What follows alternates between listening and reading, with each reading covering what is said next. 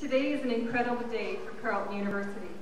Carleton graduates have given a gift to the entire community, a new opportunity to continue Carleton's record of athletic excellence, to celebrate our university, and to cheer our student athletes on the national stage.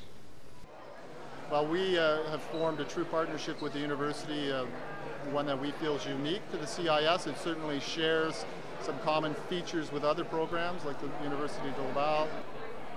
We were effectively prepared to request or to put in our application for the OUA in May, but we were tying up the loose ends around the plans for the facilities in terms of costing for it and also the agreement itself, and also concluded in the last few months that trying to prepare to field a team for 2012 might be a little ambitious, and we might suffer.